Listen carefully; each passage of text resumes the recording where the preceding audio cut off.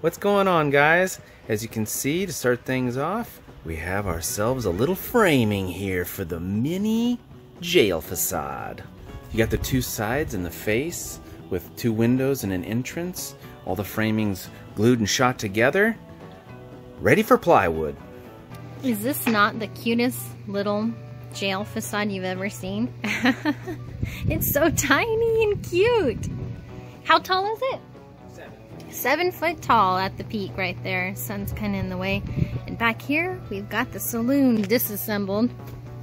There's the door, 2 windows, and then on the back, right here, is the top piece. I wanted to show you guys before we got too much further because we're rocking and a-rolling. Chris is just doing such a good job. He's building a crown. Oh boy. Perfect timing. What are you making?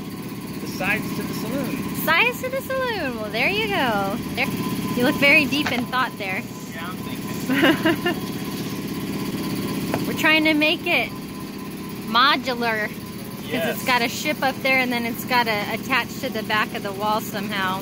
Oh, that's what's going on. Just thought I'd show you guys. Super cute. Harrison size. I know Gina already showed you guys this, but I wanted to point out one of the things that we really tried to do on these is hide the corner wall seams by having the plywood extend over past the wall frame so that you don't see any of the wall ends.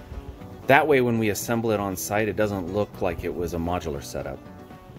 If you can see, I also did the same thing to the sides of the saloon back there. We just started to install the fence board siding. I just ripped a bunch of redwood pickets in a table saw, and I'm using a 16-penny nail to make sure all my spaces are the same in between them. I got the sides all done. I'm working on the front now. That's why I got this thing laid down. Okay, so these are going to be the front support posts that hold the building upright. I'll make them lock into the boardwalk that we still have to make somehow. Right now, I'm just making sure that all my angled supports are all cut properly. They're going to go out just under the front lip there, right underneath that trim. I have a couple sandbags in the back weighing this thing down so it doesn't fall forward until I get those braces done. I basically just framed it in with cut down redwood and then cut lap joints on the window pane frame pieces there. We may hang curtains behind here or just paint some plywood to cover up the opening so no one can see back in here. Bartender, 2 beers, please. Alright, so we got all the siding done. The posts are in place. Other than maybe filling some staple holes if Gina wants to, this thing is ready for paint. And now I'm on to figuring out and building the front porches for these. Alright, so here is the porch for the saloon. I have the lower section just kind of roughly put together, and I have framed out the porch so that each leg can plug into a hole, and luckily it all came out okay. So now the next thing to do is to just take this back off and then start putting my little planks on. But I just wanted to show you from the underside kind of what this is looking like. Each piece can just slide into place once it's mounted to there, and then that way this little porch will lock in the legs to the facade. Yeah, nice. I made it a little bit big just so there's a little place so it's not super tight. But yeah, there you go. Okay, I got the frame for the bank all built. I've got my opening for the door. I've got a window above the door, and then I've got another window and a window that's next to the door. So there's going to be 4 openings in this wall. I've got a line of framing right here where I've got to seam 2 pieces of plywood together. You just scared me. Sorry, I meant to tickle you. And yeah, so that is that. I've got my 2-foot centers on the other rows where there's no windows or doors, so it's easy for stapling. But yeah, that's what that looks like before we skin it. I'm going to be skinning this facade with this plywood. I've never used this before, but it's some kind of paneling siding. It's got a little bit of decoration to make it different from the other ones. So we'll see how that works, because I got to seam it together. I've got to overlap the edges, so hopefully I've got my numbers all right and it'll look good. Alright, I got the frame all skinned with the plywood. I've got the openings all cut out. You can see you got the door right there, and then the first level window, and then the 2 upper level windows. I got this all cleaned up around the edge. What I did is I cut out the majority of it with this and left like a little half-inch or 1/4-inch edge, and then just took the flush trim router and zipped it around there, cleaned it all up. So now we'll put this together and then add some trim out the inside of the windows, the outside of the windows, and probably do some trim on the outside corners and do some corbels up at the top. So I'm gonna work on that right now. Here is the bank all trimmed out and finished, ready for paint. Took me a little while, but I made all those corbels, and that header piece is removable. The windows are made just like the saloon. I tried to make the little door different than the one that's on the jail. And we just used a little wood cabinet drawer pull knob for the doorknob.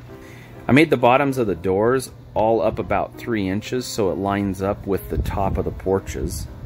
You can see how I tried to hide the corner seams on this, just right there where the trim pieces meet each other. Again, that top piece is removable. This is gonna look good once Gina paints it. I also went through with a disc sander and I took off some of the edges to add that old worn look. Even though technically if this was built in the Old West times, it probably would look normal. It just finished raining and Gina's all done with the painting. She's been out here working long hours to get all this stuff looking good. As you can see, she got all the signs done, and the trim and the siding are all painted. We ended up just cutting some plywood, and then Gina painted them black. I just have them screwed into place back here. We were gonna attach these to the walls, but I put these little small pieces of plywood here on both facades, and we're just gonna put a bunch of sandbags on it. That way we can just slide them into place when we're on location. They shouldn't go anywhere. So I got some of the siding up on this jail here. I got some window trim up. I got the door all finished, except for the door itself.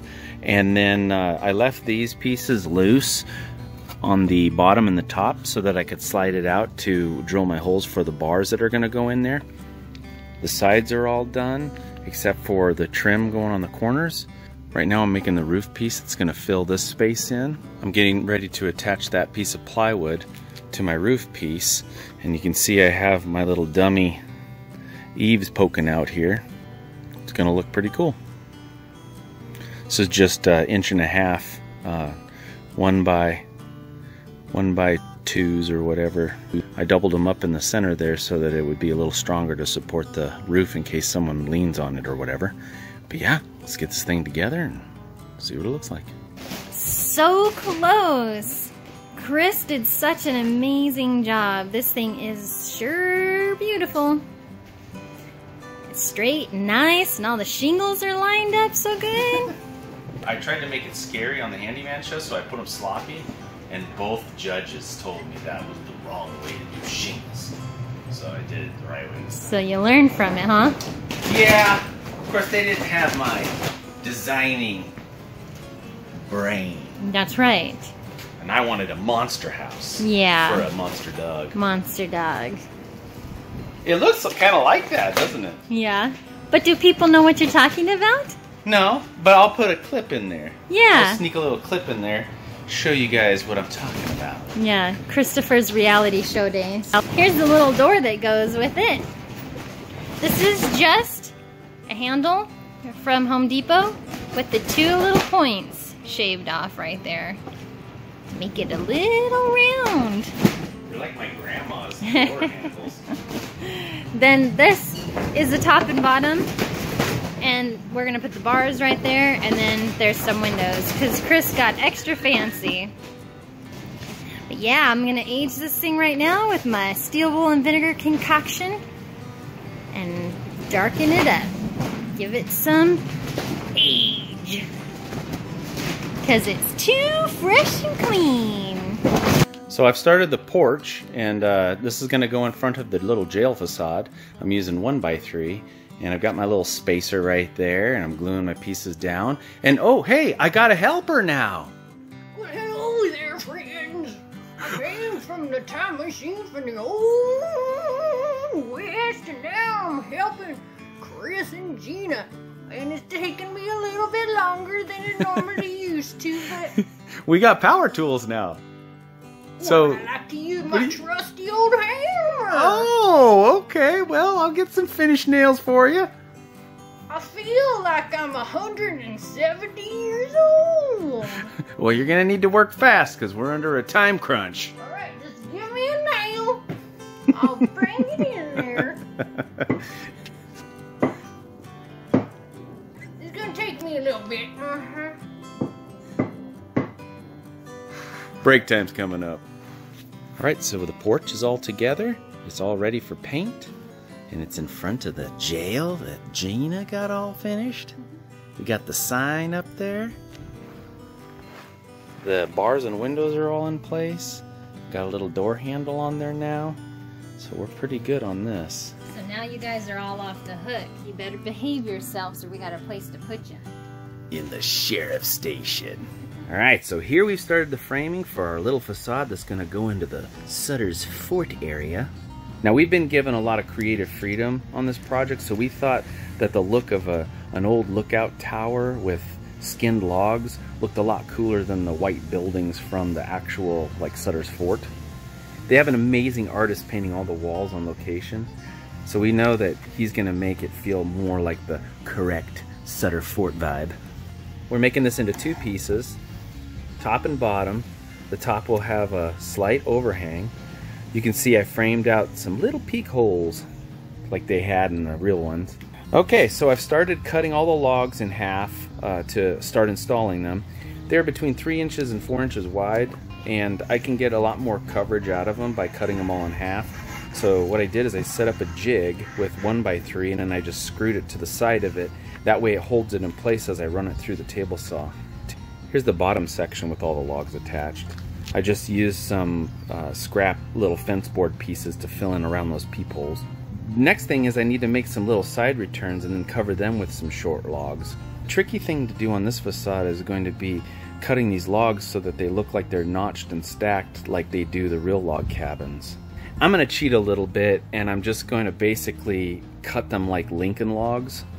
So moving on the fort, what we're looking at here is one of the sides, and what I did is to mount that thing to the wall, I've got a couple L brackets that I put on top and bottom on both sides. I have the other one right there, and I just drilled a hole through the log.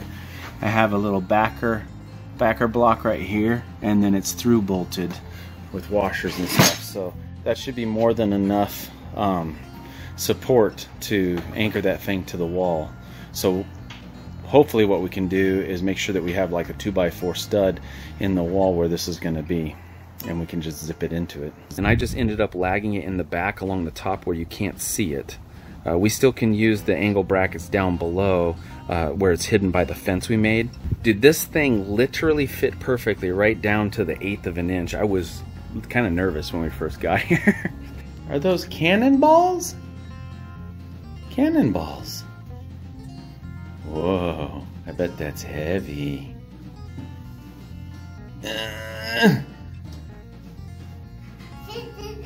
It's like one of those giant puzzles that are really easy to do. They go on coffee tables. Unfortunately, because they were still painting and renovating the location, we were not able to get any finished footage. The next time we drive through Sacramento, we'll be sure and stop and get some good footage so we can share with you guys. If you're new to this channel and you're interested in facade building, be sure to go check out our channel for the many other facades that we've created. Please don't forget to subscribe and click that notification bell. We'd like to thank all of you guys for watching, and we'll see you next time.